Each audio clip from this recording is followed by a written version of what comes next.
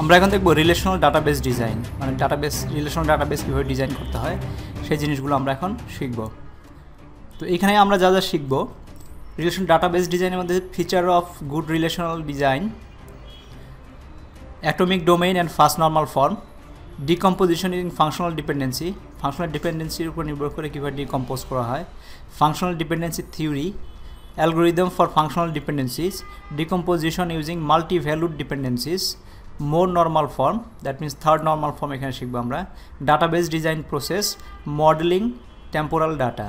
তো এগুলোর মধ্যে এই ভিডিওতে আমরা ফিচার, এই প্রথম তিনটা ফিচার আমরা এখানে শিখব, এর সাবসিকুয়েন্ট ভিডিওগুলোতে পরেরগুলো আমরা শিখব।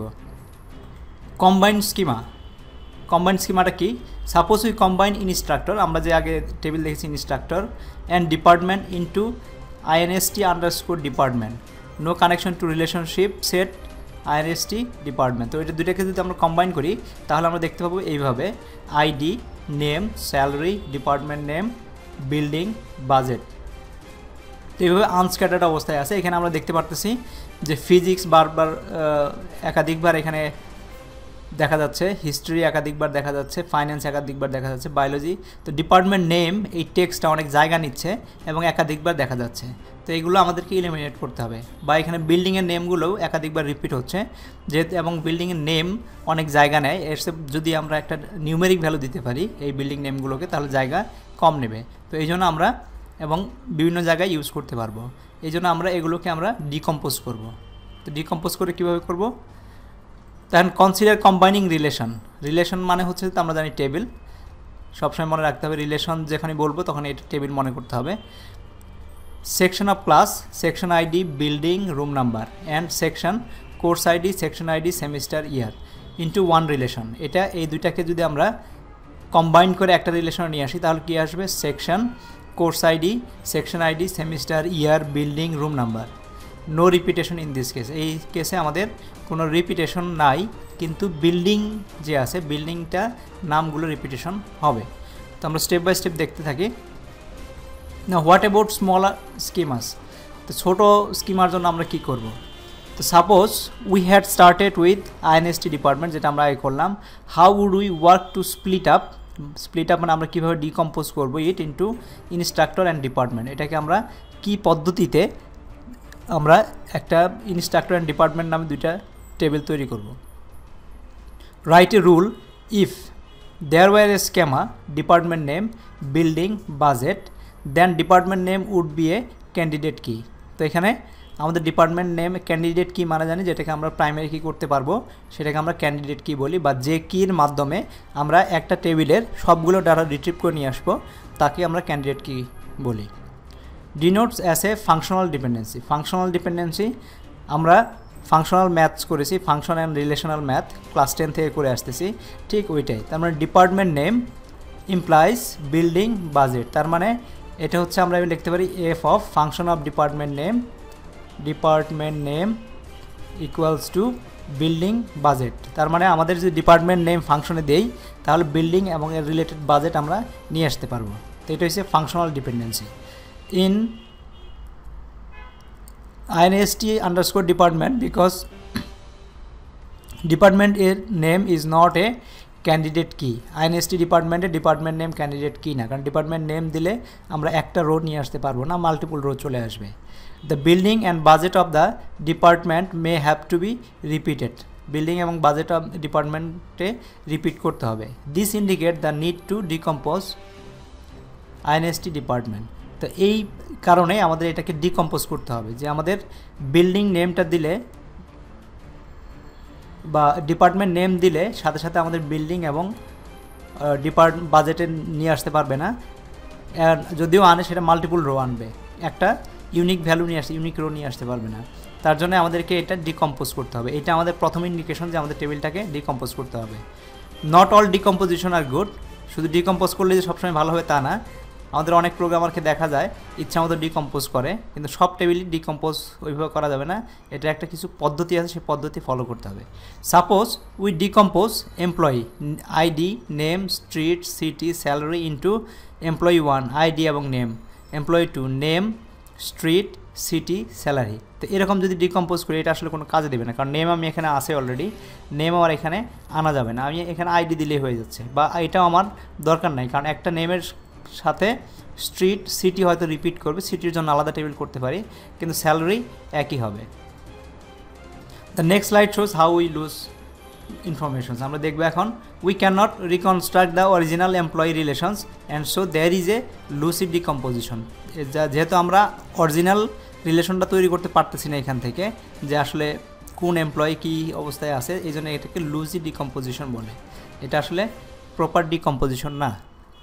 তো লুজি ডিকম্পোজিশন আমরা একটু এক্সপ্লেন করে বলি। যেমন আমাদের এমপ্লয়ি নামে একটা আইডি আছে, ID, name, street, city, salary, এটা এমপ্লয়ি টেবিল বা রিলেশন।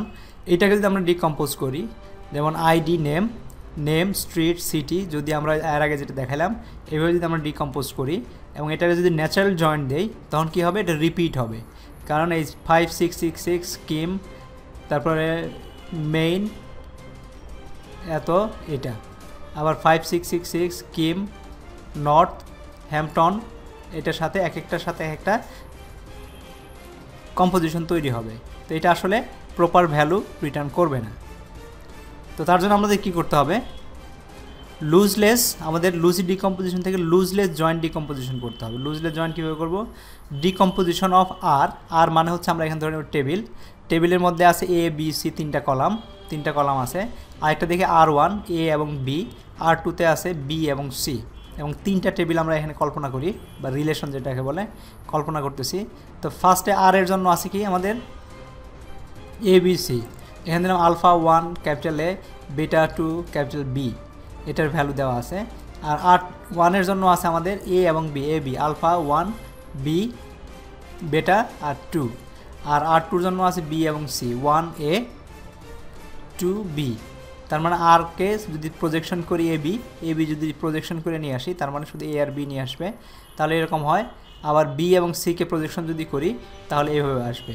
তো এখন যদি প্রজেকশন, এই সিম্বল জানি, এটা প্রজেকশনের সিম্বল, প্রজেকশন এ একটা অ্যাট্রিবিউট এ এর উপরে অফ আর, এই রিলেশনের আর, Kardashian product projection B of আর, এই দুইটার কার্টেশিয়ান প্রোডাক্ট মিলে হচ্ছে কি আমাদের এ বি সি হয়ে যাচ্ছে। তার মানে এটার আলফা 1A বেটা 2B, এইটা যদি আমরা এইভাবে প্রজেকশন করে নিয়ে আসি তাহলে এইভাবে আমাদের পাওয়া যাবে ABC। তো আমরা এখন শিখব first normal form. First normal ফর্মটা কীভাবে আমরা প্রথম ডিকম্পোজিশনটা করব, নর্মালাইজ করব, যেটাকে নর্মালাইজেশন বলে। Domain in atomic if it's elements R considered two B individual unit. একটা ডোমেইনকে অ্যাটমিক বলা হবে যদি এটার এলিমেন্টসকে কনসিডার করা হয় ইন্ডিভিজুয়াল ইউনিট হিসাবে। Example of non atomic domain যেমন set of name, composite attributes, identification numbers like CS1001 that can be broken up into parts, যেটা এটাকেও ভাগ করে ফেলা যাবে। এ relational schema R is in first normal form if the domain of all attributes of R R atomic. যদি একটা schema, একটা টেবিলকে আমরা ফার্স্ট নর্মাল ফর্মে বলতে পারবো যদি এর ডোমেইনের all অ্যাট্রিবিউটসগুলো, the domain of all attributes of R R atomic, সবগুলো যদি অ্যাটমিক হয়ে থাকে। So non atomic values কমপ্লিকেটস storage and encourage redundant storage of data. Example set of account stored with each customer and set of owner stored with each account. So we assume all relation R in the first normal form and revisit this, আমরা পরে দেখবো object oriented প্রোগ্রামিংয়ে। তো এখানে অ্যাটমিসিটি is actually age property of how the elements of the domain R use. ডোমেইনটা কি, ডোমেইনটা আমরা দেখেছি, আমরা হচ্ছে ডাটা টাইপ যেটা আছে, যে ডোমেইন যে সেটটা তৈরি হচ্ছে সেই সেটগুলো অ্যাটমিক কিনা বা রিপিট হচ্ছে কিনা। যেমন আমরা একটা যদি ধরি এর আন্ডারে 1 2 3, এটা হচ্ছে অ্যাটমিক, এই ডোমেইনটা হচ্ছে অ্যাটমিক, এই সেটটা হচ্ছে একটা অ্যাটমিক, 1 2 3 তিনটা ডিস্টিংক্ট। যদি এরকম হয়তো 2 আরেকটা থাকতো তাহলে এটা অ্যাটমিক হতো না, কারণ 2 রিপিট করতেছে, তখন আমাকে এটা ভাঙার চেষ্টা করতে হবে। So example, string would normally be considered individual. Suppose that students are given roll number which are string of form CS0012 or EE1127. If the first two characters R extracted to find the department, যদি এই দুইটা character একটা ডিপার্টমেন্টের prefix হয়, the domain of role numbers is not atomic, এই role নাম্বারগুলো atomic হবে না, কারণ সিএস বারবার রিপিট করবে। Doing so is a bad idea, lead to encoding of information in application programs rather than in database. তো আমাদের সিএস মানে যে কম্পিউটার সায়েন্স, সেটা কিন্তু আমরা এখানে বুঝতে পারবো না, আমরা এখানে হয়তো হার্ড কোড লিখে দিতে হবে। তো আমরা যদি এরকম করতাম সিএস আরেকটা টেবিল যদি রাখি কম্পিউটার সায়েন্স, তখন কিন্তু কম্পিউটার ডাটাবেস থেকে বুঝে ফেলতে পারতো সিএস মানে হচ্ছে কম্পিউটার সায়েন্স, আর ইই হয়েছে ইলেকট্রিক্যাল ইঞ্জিনিয়ারিং। তো ওইখান থেকে কম্পিউটার থেকেই বোঝা যেত। তো তখন আমরা এটা কোড আইডি আর এটা ডিপার্টমেন্ট নেম হিসেবে রাখতে পারতাম, এবং এটাকে প্রিফিক্স করে আমরা রোল নাম্বার বের করে নিয়ে আসতে পারতাম। গোলটা কি?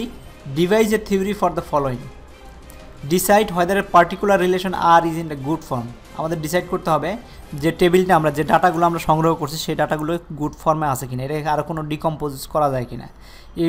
In the case that relation R is not in good form, decompose it into the set of relation.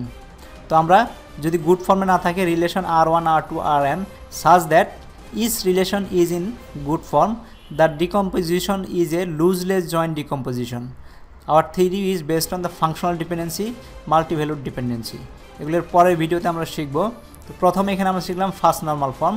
আমরা যে ডাটাগুলো পেলাম সেই ডাটাগুলোকে আমাদের দেখতে হবে যে এই ডাটাগুলোকে মাল্টিপুল টেবিলে ভাগ করা যায় কিনা, তার মানে set of R1 R2 Rn এরকম মাল্টিপুল টেবিলে ভাগ করা যায় কিনা। ভাগ করার পরে দেখতে হবে যে সেখানে আরও কোনো ভাগ করার অপশন আছে কিনা, সেটা হবে থার্ড নর্মাল ফর্ম, আমরা দেখব পরে। তো ফার্স্ট কাজ হচ্ছে ডাটাগুলোকে যতগুলো রিপিটিং ডাটা আছে সেই কলামগুলো ধরে ওর জন্য আলাদা আলাদা একটা টেবিল তৈরি করে ফেলা। তো এটাই ছিল আমাদের ফার্স্ট ভিডিও। সেকেন্ড ভিডিওতে আমরা থার্ড নর্মাল ফর্ম এবং কড এর থিওরিটা শিখব। Thank you very much.